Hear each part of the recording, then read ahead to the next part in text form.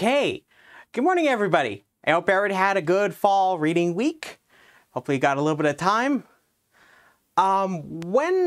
Before I get started here, just a couple of things. The first thing is, remember your assignment 4 is due by the end of Friday. Keep in mind the 8:30 rule is in effect just like the previous assignments.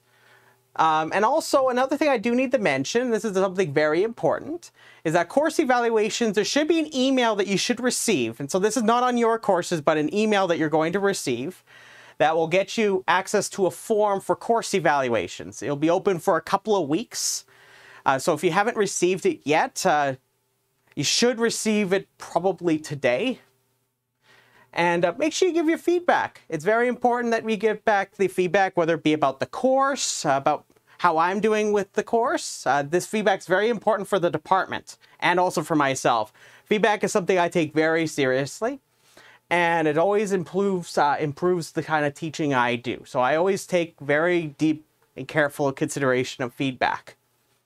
So that being said, I'm just going to proceed with the next topic here. So I'm going to be shifting gears. So last day I finished up talking actually about graph algorithms. That doesn't mean we're going to stop talking about graphs at any point. There will be still points where I'm going to refer back to them. So if you really liked about the topic about graphs, we're going to talk about graphs later on in the course, or sometimes it might pop up. It's just another modeling tool for us to talk about different problems. So now I'm going to be shifting into algorithm design techniques. So this is the part of the course that I thoroughly enjoy the most. So hopefully you'll get that impression. I'm one of these algorithms people, so I always have an obsession with these things. So hopefully that rubs off on you a little bit. So today we're going to be talking about greedy algorithms. Now, believe it or not, we've already been talking about greedy algorithms, just I haven't given it a name yet. So what's a greedy algorithm? Well, a greedy algorithm, what it's going to do is it arrives at a solution by making a sequence of choices. So each one of these is going to work you towards building a feasible solution for an optimization problem. But each one of these choices was simply the best choice. There may be multiple criteria for what that means at the time it was made. So you might say, Dan, that sounds really simple. And that's indeed what it is. It's a very simple idea. The whole idea is that I take my instance, and every time I figure out some criteria, I'll usually call it the selection criterion. And based on that, I'm going to always pick an item or some part of the solution that I'm going to compute. So I'm going to take my problem instance, I'm going to do something based on this best choice I'm going to make. I'm going to include that in my solution. And the big thing is that when I look at the decisions I make at each stage, each time I do this, I have to make sure that the solution is feasible still with respect to the choices that I have made. So that when I'm finished making all my choices, I end up with a feasible solution. In certain circumstances, it will be the case that the algorithm will always produce an optimal solution. So let me just give you a couple of reasons why you might consider one of these types of algorithms. So just a couple of things I want to point out to you. As the name and what I've described to you, this sounds really simple. Like, all I do is I make one choice every single time, and I do this, and this will allow me to build some feasible solution, right? So I'm just going to repeatedly do something over and over again based on this best choice. That's going to be what I call the selection criterion. And every time I'm going to ensure it's a feasible solution. And then when I'm done building it, I have some way of knowing that. Some sort of solution check. So greedy algorithms have typically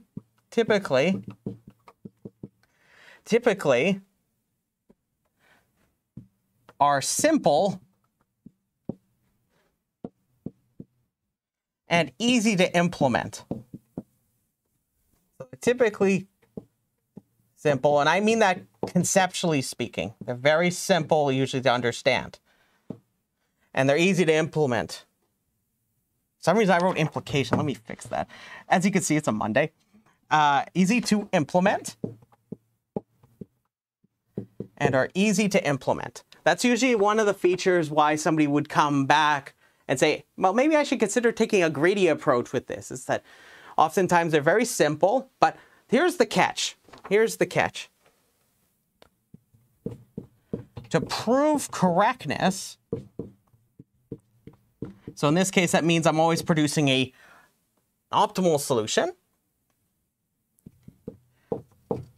is often not trivial. Meaning it's typically a little tricky to do this. So I'm hoping today I'll show you a way that you can. So it's a standard type of argument used for greedy algorithms called an exchange argument. So I'll be hopefully having time to show you this. If not, I have it in the notes to give you an example of what one of these so-called exchange arguments is. In fact, in the notes previously, we actually seen an example of this, but I'll point that out in a moment. So we're going to focus, when we talk about greedy algorithms, we're going to talk about those that exactly compute an optimal. So it means it's always going to work correctly. So that's what we're focusing on here today. But I must stress that greedy algorithms are very frequently used in heuristics. So if you don't necessarily care about computing the optimum, usually greedy approaches tend to be one of those ones that tends to work pretty good in practice. So if you find some greedy approach that makes sense for your problem, oftentimes it works pretty well, but not always. I warn you. On the next assignment, you'll see an example of such a thing. But my point here is that we're going to focus on exactly solving problems, not just saying, oh, it's kind of good. That's not good enough for us in this class. But I must also stress that there are ways to say, hey, look, a greedy approach actually works pretty good and it actually finds answers really close to an optimal sometimes. I must stress that that's also a thing that it does exist in a domain called approximation algorithms. That's an area I typically work in. So I must stress that there is work that does this sort of stuff. But we're going to focus just on computing an optimal. That's our goal here. So these can provide wonderful results, but be careful because they don't necessarily always work. They may work terribly. So let me describe what a selection criterion is, and I'm going to give you some examples. So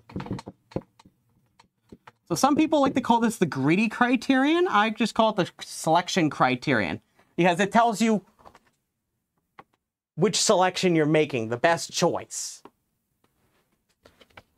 So it chooses the next item to place in the solution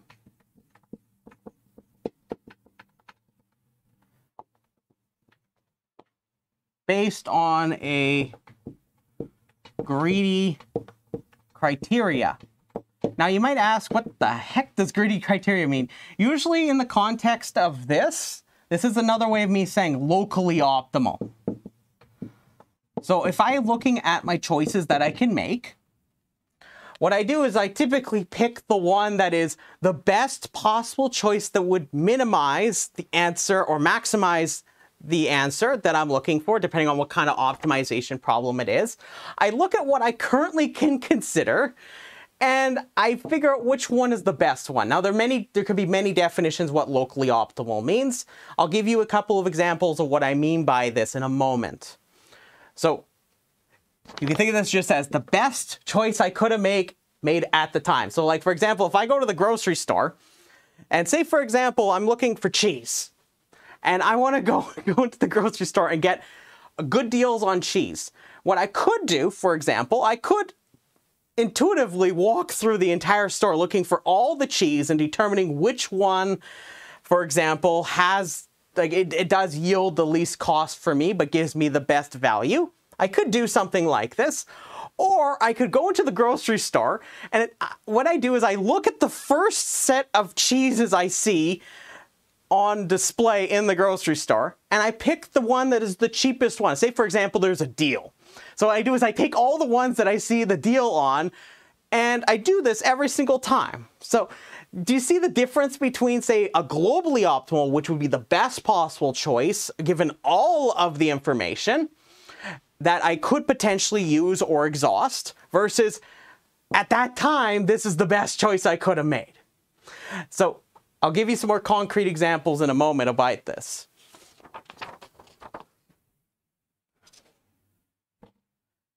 So that is, it specifies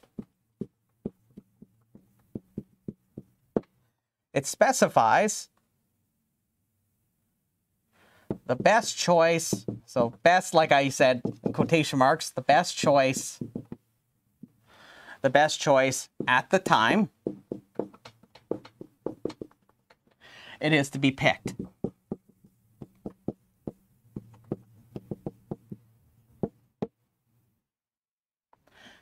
So one very important detail here is that we must ensure, sometimes this is straightforward, other times it's not so much. We must ensure at each step,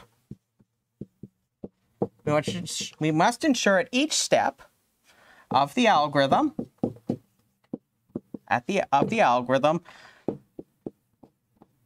that a feasible solution, well, in particular, it's a feasible partial solution.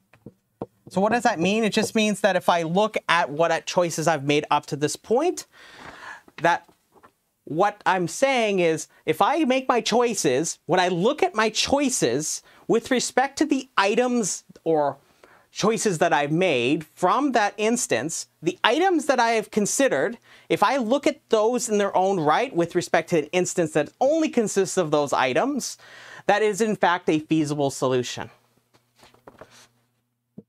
That's the technical explanation. The other way is just simply that every time I do this, I just want to make sure it follows the rules of the problem. Feasible partial solution is computed so far. Computed so far.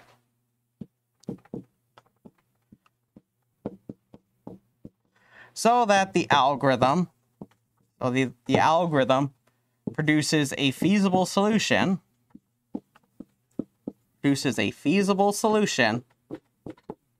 after all the choices.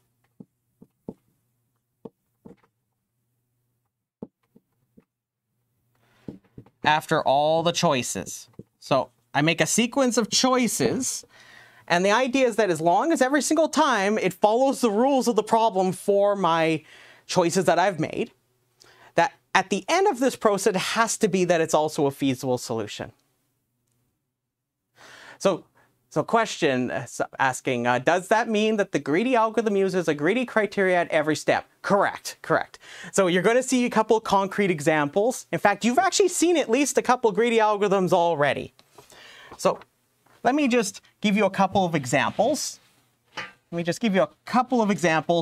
I'm hoping that this will give you a flavor for what I mean by a greedy algorithm. So let me give you a couple of examples of how the selection criterion is typically defined.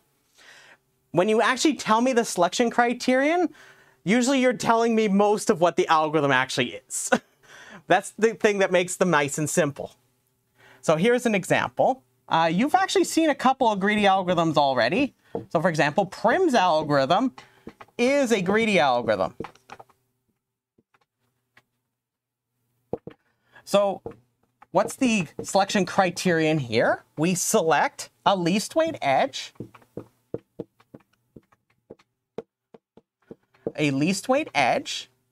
E, whose endpoints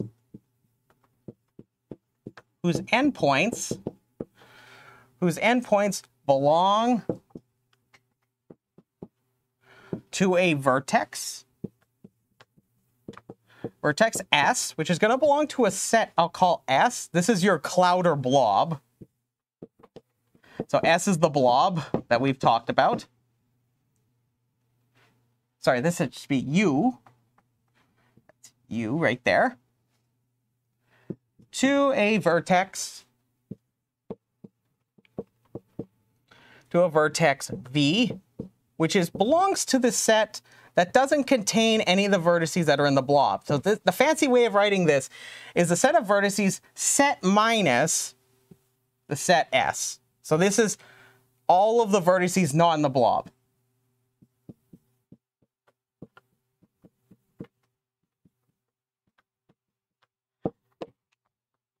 And this is exactly what we did when we talked about Prim's algorithm, right? This is, remember we used that cut property, and this is what we did every time with Prim's algorithm. We select the least weight edge that has one endpoint sitting in the blob, the other one is not in the blob.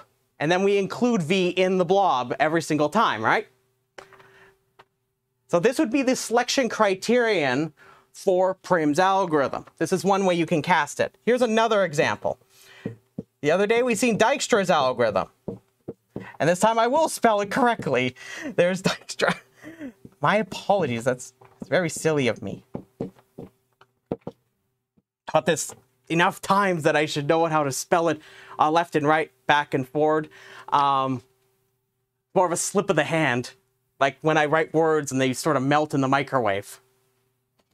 So Dijkstra's algorithm. Believe it or not, this is also a greedy algorithm as well. So here's a nice simple way of me describing it to you. So you select the next closest vertex to the source, S, that has not yet been included in the blob or cloud, whatever you want to call it. In the blob or cloud, if you want to call it S, you can call it S like I did up here. But do you get a flavor for what I mean by the selection criterion? So every single time I do this, this is always going to be the best choice that I could have made at that time. And the point here is that by making these best or locally optimal choices, I'm able to actually compute a globally optimal solution, meaning I end up with an optimum. So I end up with some optimal solution through this process. But notice that the way I describe the selection criterion to you, that you could basically get the whole algorithm, right? So when I tell you Dijkstra's algorithm like this, you're like, Dan, that's really simple. Why didn't you just say that the other day? And the answer is very simple, is that I wanted to walk you through the thinking process for designing an algorithm like Dijkstra's algorithm. That's the difference between me just spoon-feeding you algorithms versus trying to teach you algorithms. But does everybody get the general gist of the idea? If not, I'm going to show you another example in a moment. So are we all okay with the idea of the selection criterion? So all your algorithm is going to do is it's just going to keep repeatedly using this selection criterion. And you get to decide that. If you pick a good selection criterion, you can actually make sure it computes optimal solutions. For some problems, that's simply not going to work. So you have to be very careful. Sometimes we rely on very special structure. So just to be clear, always picking a locally optimal solution does not guarantee a globally optimal solution always. In fact, it leads you something. So somebody's asking, what is non-greedy? Well, notice that when I did these two, say if I, for example, consider these two algorithms here. Notice here that every single time I tell you exactly what to include in the solution. Now, notice here, this is what's really important here. In Prim's algorithm, notice that when I include a vertex in the blob, if I look inside that blob, I actually still technically, with respect to those vertices, I still have a spanning tree with respect to only those vertices in the blob. And you could also technically argue in those cases for more specialized structure, such as that it is a minimum spanning tree with respect to only those vertices. So when I do this, every time when I make that choice, it's not, I can't revoke it after the fact. So that's one thing that will very quickly tell you that there's algorithms that don't do this. So for example, you may have an algorithm that you make some choice, then you change your mind later on. That's the example of something that is not a greedy algorithm. Here, all I'm doing is I just apply this selection criterion over and over again until I end up with a feasible solution. It's a very simple idea. There's going to be many algorithms that do not fit this pattern. So just as an example, when I went to the grocery store in my hypothetical scenario, when I told you that the best way I could have done is I looked at all the cheese, then calculated out which selection of cheese based on my budget would get me the best bang for my buck and the most yumminess, okay? So if I did this, this is not a greedy algorithm because I examined everything before I made a choice. Here, I look at what I'm currently examining based on the choices that I can make at that time. And I always make that and I commit to it. So does that clarify a little bit of the difference between just any old algorithm and a greedy algorithm? So it's a very simple structure. You're just going to repeatedly apply this selection criterion until you end up with a feasible solution. Okay, so if we're good with that, I must stress one other detail. Oftentimes with the different problems that we're going to look at, they may have underlying structure to them that allow you to design certain kinds of algorithms that aren't just greedy algorithms. For example, both of those problems I described, the minimum spanning tree problem and the single source shortest path problem, have something called optimal substructure. Just remember when I talked about Dijkstra's, I told you that, oh, a shortest path tree consists of shortest path trees. Just like in the minimum spanning tree problem, a minimum spanning tree consists of minimum spanning trees. Often when you design these types of algorithms, you try to take advantage of properties like these. But that's often very common. But for certain problems like the one we're going to see here, we don't necessarily need to go that far. We're just going to be seeing, okay, here's some idea. We're going to show that this selection criterion is going to be the best one we pick every single time. So I want to talk a little bit about different kind of problem that we have not talked about yet in this course. It's called a packing problem. So I'm going to talk about another example of a greedy algorithm. I'm going to examine a problem called the fractional knapsack problem. Now, before I do that, I need to talk a little bit about packing problems, and I'll give you an example of one. Because ours is going to be based on a classic packing problem. So a packing problem is quite simple. So imagine you have a bunch of objects, and you have some container, or even multiple containers. Depending on how you're optimizing, you may only have a certain number of these. And your job is just to put the objects into the containers, subject to some either set of constraints, but usually the goal is to optimize based on this packing. So there's going to often be rules for the packing. One of the classic types of packing problems is so-called the 0-1 knapsack problem. So here's the idea. So suppose I have a bag like this, and I want to go and get a bunch of fun items to put in my knapsack. Suppose I'm a little mischievous, and this is after Halloween, for example, and I want to get some candy. Say there's some leftover candy, and I want to take advantage of the fact that I can put them in this knapsack. My apologies for the little noise there. But, so suppose I have a bunch of candy, like this. Like say, I have a couple chocolate bars here, I got a smaller one, and I have a whole bunch of these M&Ms. I promise this is not product placement, okay? So what I would like to do is I would like to put these items into my knapsack so that it doesn't get overfilled. But here's the thing. There's certain chocolate bars that I like versus other ones. So I may tell you that there's some measure of how good these chocolate bars are. So for example, I don't know. I'm not sure how you feel about Snickers bars. Snickers may be yummy for somebody, but maybe not so much for somebody else. I may have some measure of what we would call profit for each of my chocolate bars or for my M&Ms. These are all going to be candy items. And the idea is that I would like to pack my knapsack so that I don't exceed the capacity of it, what we're going to refer to as a knapsack capacity. So suppose I have n items, and they're given to me as some set I. Now, the way I'm going to be encoding it today is I'm going to assume that each item I has a profit, which is going to be some positive integer, but I must stress that there's versions of this where it doesn't necessarily have to be a positive integer. The same ideas I'm going to tell you here still apply even if you don't have that property. It just keeps things simpler. So each item's going to have a profit and a weight. So when I put a chocolate bar into my knapsack, it contributes a weight to the knapsack. suppose maybe I haven't been working out very often and I can't lift this bag if it gets too heavy. We want to make sure we keep in mind the weight of an item. So the goal here would just be like, hey, look, I want to get all of these items in here, or as many as I can, so that I maximize the profit that I can get while it doesn't get too heavy or it doesn't exceed its capacity. So we're going to have items. There's going to be n of them, and there's going to be some knapsack capacity, just exactly like I just described here. So knapsack capacity is going to be capital W here. And the way I'm going to encode this information for you is that the weight and the profits, they're going to be arrays.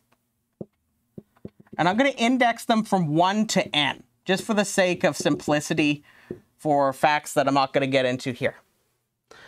So I'm going to assume that the weights and profits are given to you as 2 arrays, and I'm going to be given this knapsack capacity. And now for each one of the items, I'm going to encode this information for my knapsack of what I'm going to put into the knapsack and what I'm not going to put into the knapsack as a binary variable. The fancy name for, I have some variable I'm going to call xi. This is going to be some position in an array. And it's going to tell me whether I include the item in the knapsack or I don't. So for example, if I have this Snickers bar, if I include it in the knapsack, if I put it in the knapsack, and that makes some fun noise. When I put it in the knapsack, that means that I'm going to assign for this item, say that's item, say item 2, then it would be that x2 is assigned 1. What it's going to mean is that if xi is equal to 1, it means put I into the knapsack. When it's 0, I don't put it into the knapsack. So what we're going to do is we compute a knapsack. It's going to be some subset of the items. That's what this means. It's I prime is some subset of I. And I'm going to represent this as an array of length n called x. And it's going to store in here zeros and ones that tell me which items to put in and which ones not to put in. And the goal, technically three things you need to keep in mind, is that we would like to maximize the total profit that we get. So this is just the sum of all of the profits over each of the items that I put into the knapsack. That's what all this is saying. It's just the sum over all of the items, and I include all of the profits from the items that I include in my knapsack, because those values will be all 1. All the ones that aren't in the knapsack will all be 0. But here's this knapsack capacity in play, is that it's subject to the following, that the sum of all of my weights of items I put in cannot exceed the weight of the knapsack. But here's another constraint. It's sort of implicit in the way I've described it to you. This is going to be the one that's going to matter for us today. Is that in the 0 on knapsack problem, each one of these xi values, either I include the item in the knapsack or I don't. I include the Snickers or I don't include the Snickers. I include the M&Ms, I don't include the M&Ms. That's the constraint on the 0 on knapsack problem that we're going to be kind of waving along. So I must stress that the 0 on knapsack problem is a hard problem to solve to optimality in an exact way. We will talk more about this later on in the course. In fact, we'll study an algorithm specifically for this problem. Now I'm going to shift gears. So first, does everybody understand the idea of the 0 on knapsack problem? So I have n items. I put them in the knapsack or I don't put them in the knapsack. My goal is to make sure I don't put too much into my knapsack so it doesn't get too heavy. And that heaviness is determined by the knapsack capacity. And my goal is to maximize the profit. So this is what we call a maximization problem. So does the size of the item matter, or is it just in and out? So whenever I put an item in, it adds weight to the knapsack. So that's the way it's going to matter. So if I put it into the knapsack, if I put the Snickers bar in, or I put the M&Ms into the knapsack, this will introduce more weight to the total weight of the knapsack. But yes. but yes. So take all the iPhones, skip the TP. But yeah, another way you can cast this is that if you want to think about trying to maximize the amount of stuff that you could put into a bag, that's very much what this is. So like I said, this problem is actually much harder than the one we're going to study today. What we're going to study instead is what we're going to refer to as the fractional knapsack problem.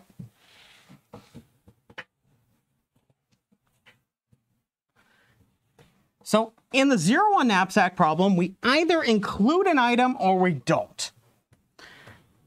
As the name suggests, the fractional knapsack problem is where we're going to include, we allow you to include part of an item as opposed to a whole item. That's going to be the big difference between these two problems. So let me define this for us. So my apologies. By the way, this will all be in the notes, so please take note of that. So let me just describe the fractional knapsack problem. So here's the... So we're going to talk about, today we're focusing on the fractional knapsack problem. So the 0-1 knapsack problem, that was just for me to set this up. So we will talk about 0-1 knapsack later in the course, but we will be focusing today on this problem. So here's the plain way I could describe this to you. It is defined the same as 0-1 knapsack,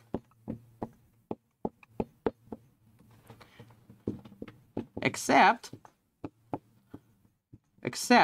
our knapsack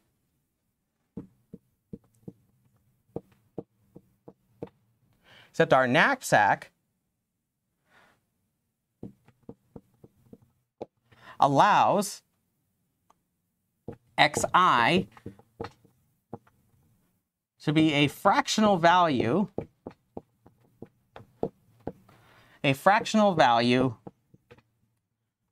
between 0 and 1. So what I'm really telling you is that, to be a bit more precise, I'm saying that each xi is on the interval 0 and 1. So for those that want some clarification of what this means, that just simply means it's no different than me writing that xi is between 0 and 1 inclusively for each one of my items. So just to come back to my example here. So in 0-1 knapsack, I had to take this whole chocolate bar or I didn't, right?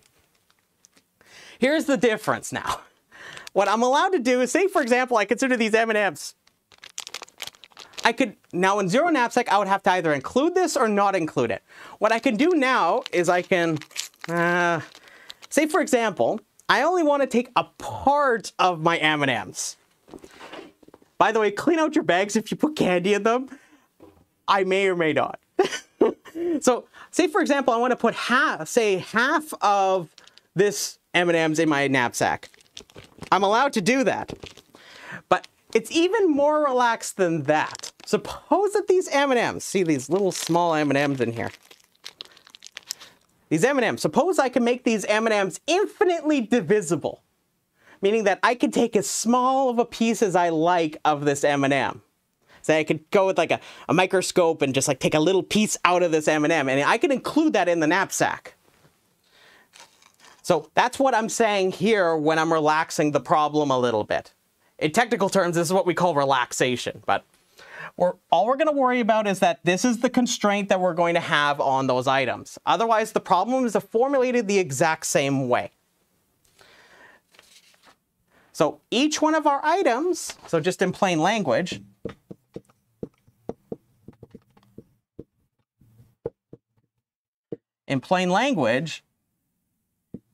each item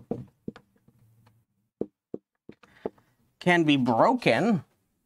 Now, obviously, don't break the item, but you want to take care of them. But say if you can't, hypothetically speaking. Broken into a smaller piece.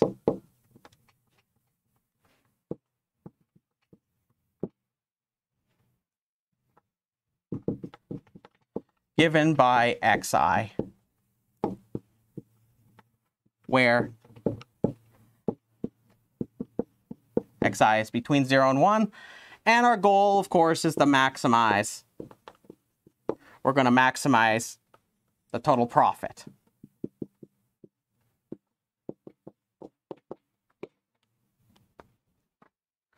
So that's what we're going to be doing. Does everybody understand what the fractional knapsack problem is? Because this is what we're going to be studying for the remainder of this lecture. And you might be looking at the time and be like, Dan, woo. Don't worry. Like I said, greedy algorithms are very simple. I'll be including the pseudocode in the notes if you're curious. So let me just do an example, just so we're clear. So suppose I give you where the knapsack capacity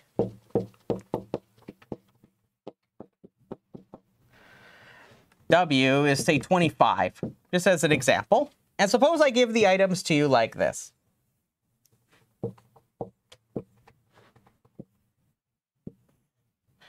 So suppose I have, let's write another row. So I have my items I'm going to have 4 items. I'm going to have 4 items. Each of the profits are going to be read as follows. They're going to be 36, 10, 20, and 2.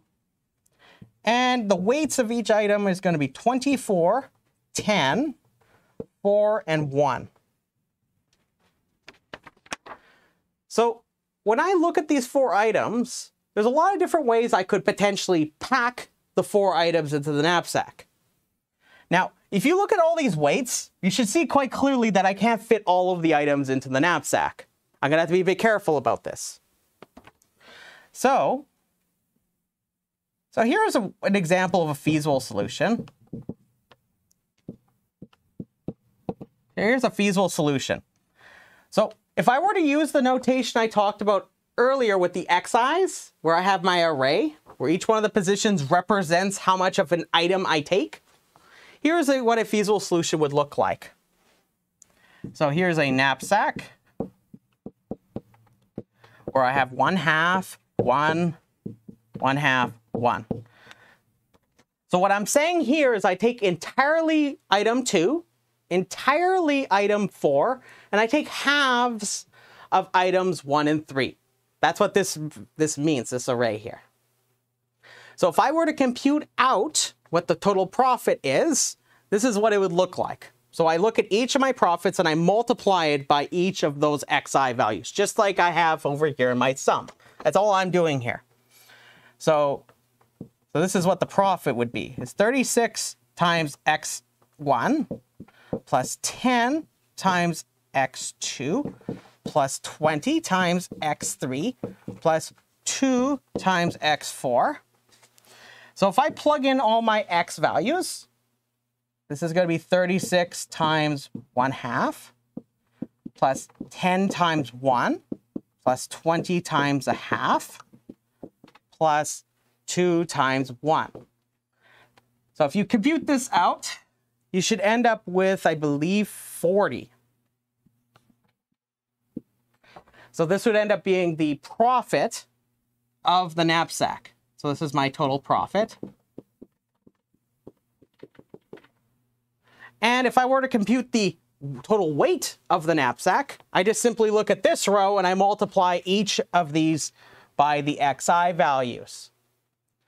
So just as an example, I would just have 24 times x1 plus 10, let's see, 24 times x1, 10 times x2 plus 4 times x3 plus 1 times x4. So this ends up being 24 times 1/2 plus 10 times 1 plus 4 times 1/2 plus 1 times 1. So if I calculate this out, this is going to be exactly equal to 25.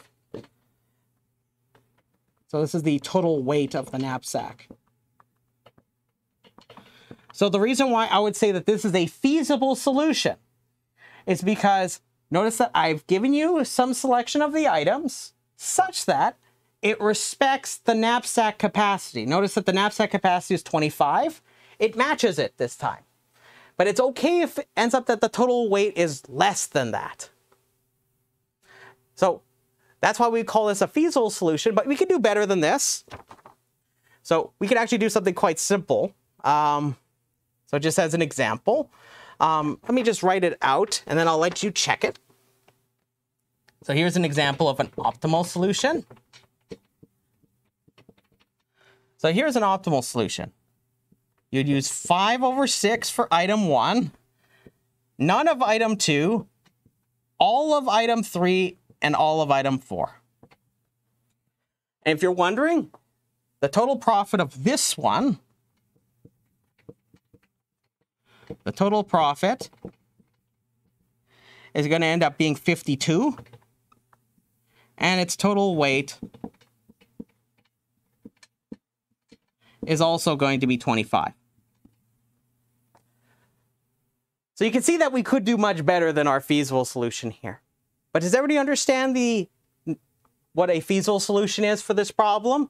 Is it just some selection of the items such that I respect the knapsack capacity, meaning that the total weight of my knapsack does not exceed W. So are we okay with this? Just want to make sure.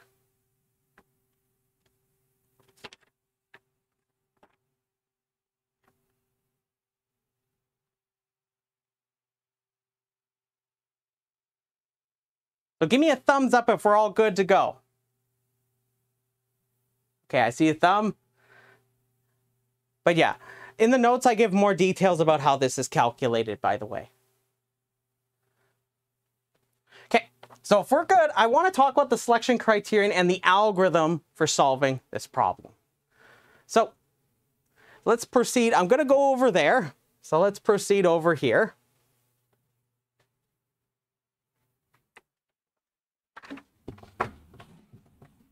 So believe it or not, the first thing that you might think of trying actually works in this problem. Now, there's a lot of different things you could pick for the selection criterion. For example, you could, pick always items with the largest profit first. But if you're being a little bit more clever, you can there's actually something better than that. In fact, I encourage you to try that.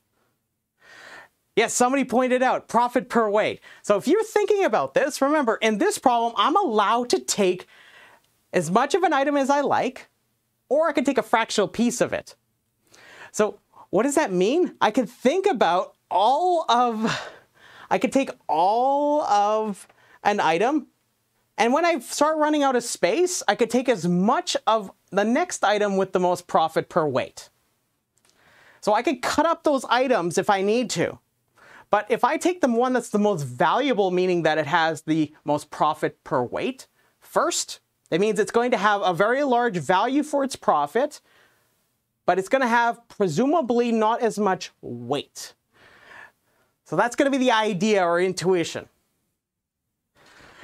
Yes, right on the nose, perfect. So just to give you an idea, so here's the selection criterion that I'd recommend we use. And this actually spells out the entire algorithm, by the way. Select as much of the next highest value item by profit per weight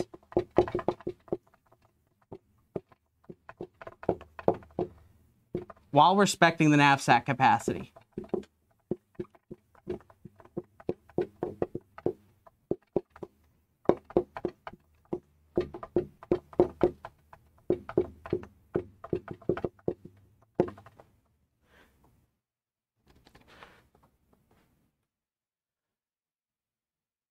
So that's exactly it. You can think of it as, for those that are interested in finance, you think of this as profit density. So my goal is, if I take a whole bunch of the most valuable item, but like it's like the most as in like it gives me the most bang for my for how much I put in that knapsack, that is the natural choice to make here. But if you're not convinced by this, let me just do actually, before I do an example here, I want can somebody describe to me how I can implement this as an algorithm?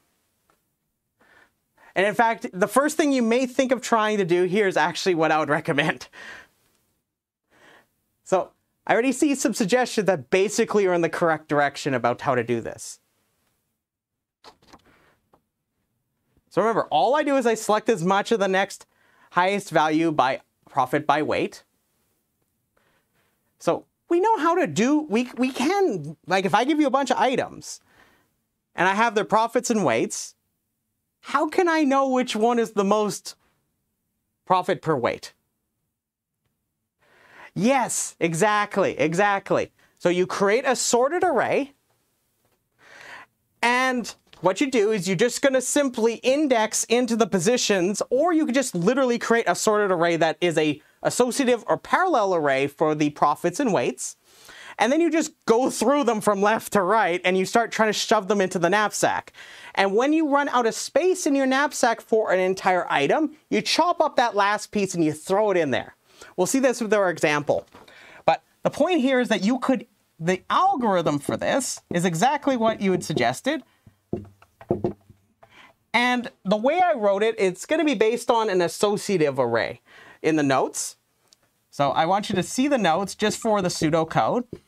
But if you describe it in that exact way, what would be the worst case time complexity? So if I sort it first and then I just go through each item and I just say, okay, I'm going to set the xi value and then I'm going to increase my load of how much I have. How long does it take me to do this? Well, you can do it in quadratic time. That's a naive implementation that will work. But believe it or not, because you sorted all the elements from largest profit per weight to least, and you just simply go through each one of the items until you run out of space in your knapsack, you're going to have to n iterations of constant amount of work. So you have sorting, and then you have this. So we could sort in n log n times, so what would be the worst case time complexity here?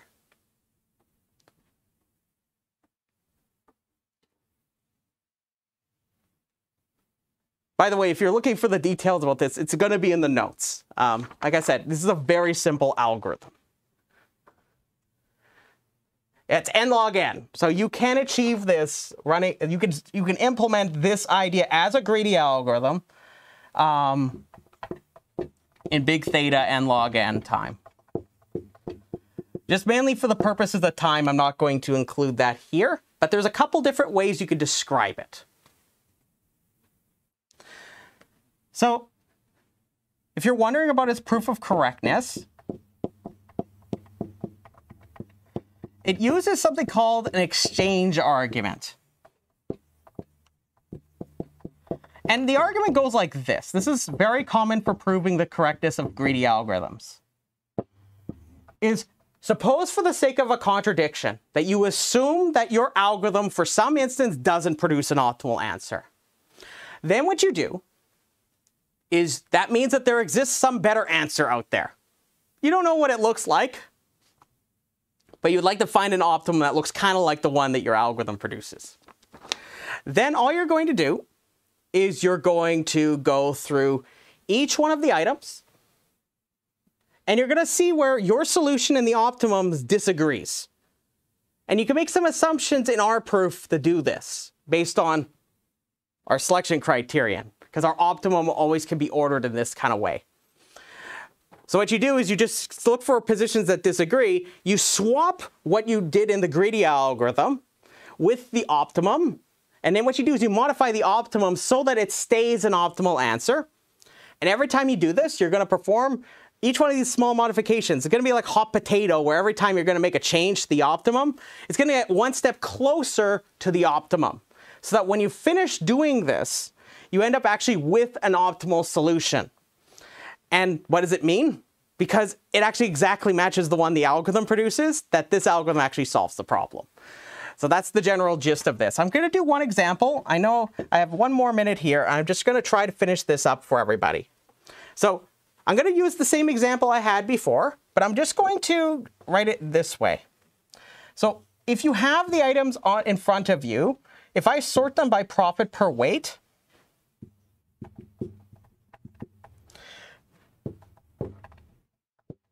I would sort it to be so that the items are listed by 3, 4, 1, and 2.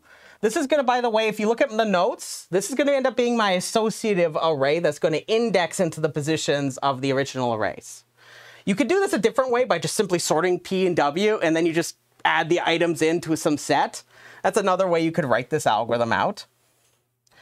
If I were to compute the PIs and WIs here, I would end up with 5, 2, 3 halves, and 1. If you're wondering how you would actually implement this, you would make comparisons based on the profits per weight when you're sorting a list that starts with 1, 2, 3, 4, all the way up to n. So you make the comparisons based on this value, which you compute from our input arrays. And then when you have our P's and W's, let me just write those too, with respect to the readjusted associated array, 22, 36, and 10.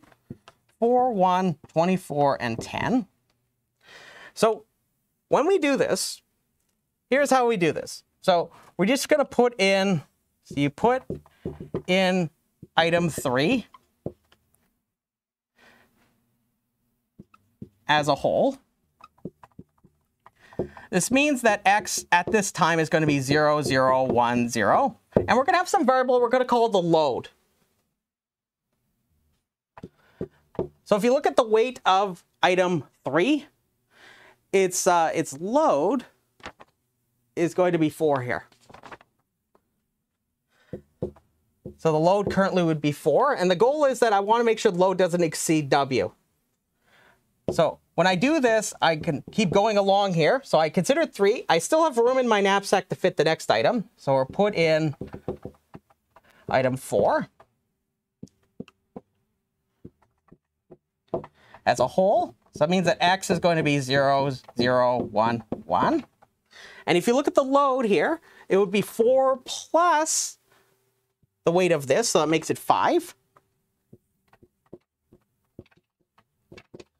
Load is 5. And then what you do is you just proceed a little bit further here. So let me just wrap this up here. So notice that item 3 doesn't actually fit entirely. Notice that its weight is 24. That's way too much. So what you do is you actually would compute this out as the knapsack capacity minus the load divided by whatever the weight is for that item using this associative array. So if you compute this out, you'll end up at, it's actually going to compute about 5/6 of item 1. Put in 5/6 of item 1.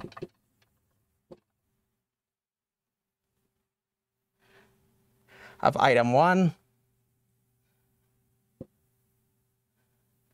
And if you, I'll ask you just to check this, that it does in fact meet the knapsack capacity of 25. And when you have your solution x, you'll end up with 5/6, 0, 1, 1. And you'll notice that this actually matches up exactly with the one I mentioned earlier. So anyways, when we come back next time, we're going to start talking about what are called divide and conquer algorithms and some mathematical tools we're going to need for that. So I apologize for the extra time needed to cover this. I wanted to make sure that you've seen this. It's very important. So I want to say thank you very much. Actually, let me see. Item 1, position 3. Yes, position. Oh, thank you. Thank you. Yeah, thank you. Yes, Mike. That is absolutely correct. So yeah, when I said it earlier, this is supposed to be item 1. Thank you. Thank you.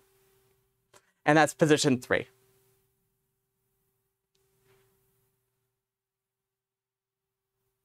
Yes. The sorting is the bottleneck of this algorithm. Yeah, hey, no worries. No, thank you very much. In fact, if you already knew it was sorted in advance, you could do this in linear time. But no, I want to say thank you very much, everybody. I can stick around for any questions after, and have yourself a beautiful day. I'll see you later.